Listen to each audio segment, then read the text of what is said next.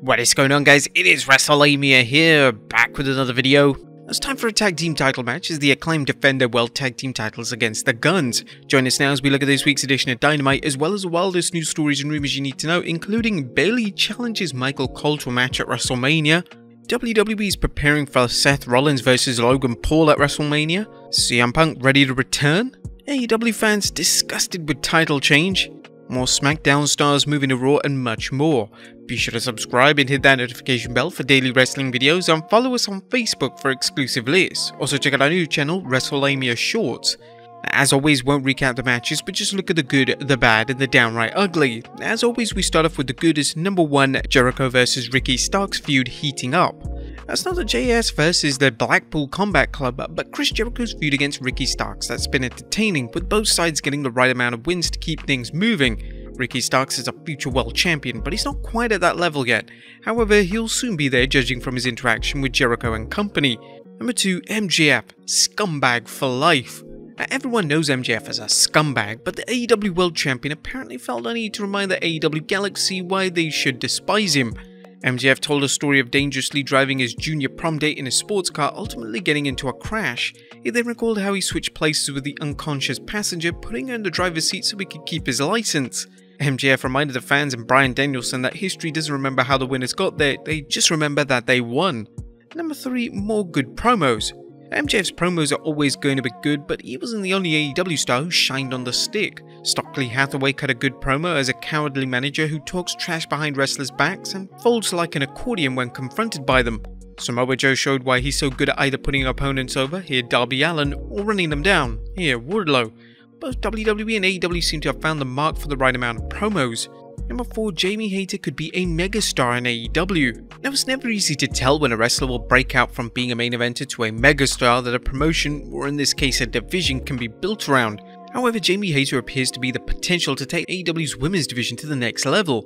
She's quickly become a female wrestler as credible as Dr. Britt Baker, and fans seem to love her work.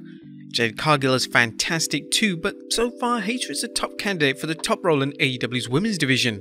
Number 5, ready for the prime time. Now it's time to take Takeshita and Rush's careers out of the looking strong in defeat category to breakout stars. Both men have shown that they have the talent to put on good matches, but they need to be presented as winners. Their respective performances against MJF and Bryan Danielson show they have the tools to succeed and the fans' support. And now it's time to see how they can do when they start winning matches against quality competition.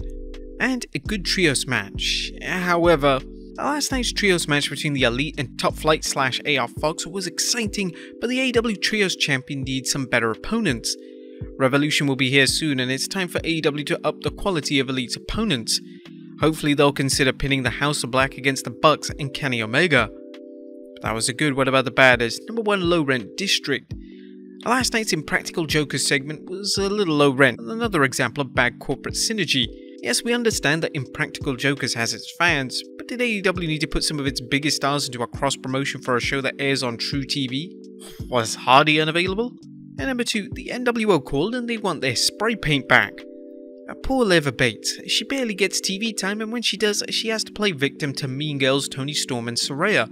Storm and Saraya's attack on Leva Bates was meaningless and seemed like a cheap rip-off of the NWO beating down opponents and spray painting them. If Saraya wants to rip off a 26-year-old gimmick, she should at least learn how to use a can of spray paint. But that was the bad. What about the downright ugly as the Ass Champs? What in the blue hell was AEW thinking putting the AEW World Tag Team Championship on Austin and Colton Gunn?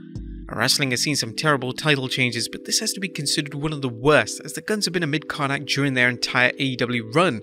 Putting the tag titles on them seemed like a desperate move to get them over. It also invites the question why AEW didn't put the Acclaimed into a title program with better competition. Well, that was our quick review of Dynamite. What do you guys think of the show? Let us know in the comments down below. Now let's move on to the news.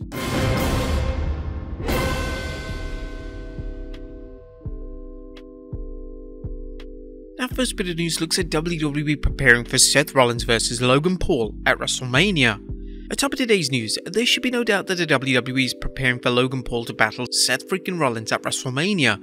The WWE has dropped a few hints, such as Paul surprising Rollins at the Royal Rumble by eliminating him, and an interview where Rollins walked away when asked about Paul. Now the Visionary is planting more seeds for the match, as seen by a recent appearance on the Pat McAfee show.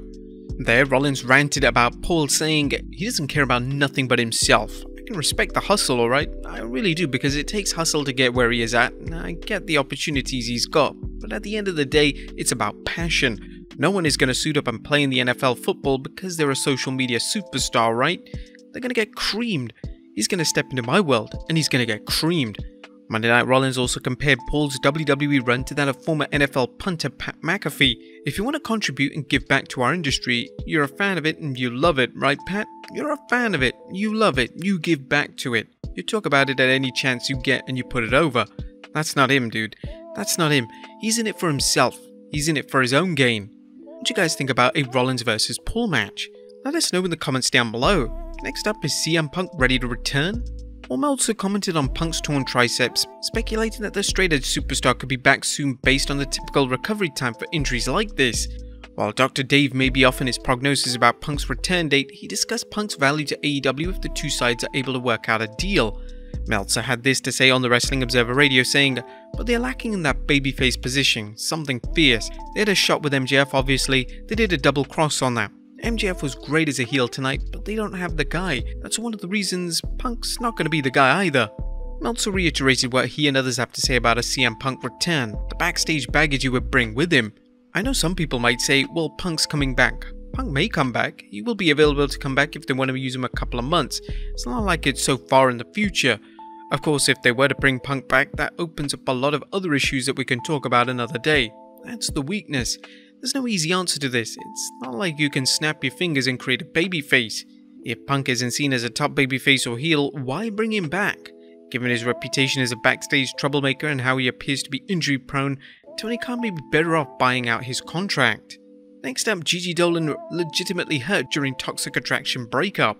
It looks like former Toxic Attraction member Gigi Dolin was actually injured when former teammate JC Jane attacked her on this week's edition of NXT.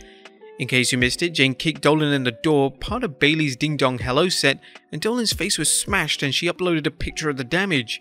Figure 4 Online's Brian Alvarez reports that the spot apparently went wrong because it was believed that when Jane kicked Dolin, the door would open. That didn't happen, and resulting in her getting clobbered. Meltzer and Brian Alvarez discussed the spot during a recent Wrestling Observer Radio, saying she got whacked pretty good on that one, that kick. Alvarez added, the story is that she's going to be alright, but they're going to keep her off television for a few weeks to sell it, and God knows they should. They should keep her off for a month after that. She was slaughtered. There's no word on what WWE's plans are for JC Jane while Dolin recovers. Next up, AEW fans disgusted with title change. AEW fans are not too happy with the recent title change on this week's Dynamite. Colton and Austin Gunn's shocking win over the Acclaimed for the AEW World Tag Team Championship immediately led to chants of bullshit from fans. This should come as no surprise, as the Guns have been consistently booked as mid-carders at best, while the Acclaim are arguably AEW's hottest team right now. Next up, more SmackDown stars moving to Raw. The Maximum Male models moved from SmackDown to Raw recently, and rumour has it there could be more members of the Blue brand jumping over. PW Insiders reporting that Los Lotharios are headed to the Red brand. There have been talks of Los Lotharios moving to Raw as early as 6 February. However, they may have felt that one team moving was enough for that night. It's worth noting that the models are now listed at WWE.com as Raw Superstars, while Los Lotharios are still listed as SmackDown Superstars. And finally, Bayley challenges Michael Cole at WrestleMania. Last but not least, it appears that Bayley is ready to accept Michael Cole's invitation to a match at WrestleMania. The WWE's role model has been tormenting Cole for years, and he challenged her to a match at the Showcase of the Immortals, reminding Bayley he's undefeated there. Bayley discussed the challenge recently after a fan inquired about a potential match. He gets on to me every single time I see him and says, when are we gonna have our match? I'm undefeated. I'm like, dude, I have a lot to do, but there will become a day where I can finally whoop him and maybe take his job.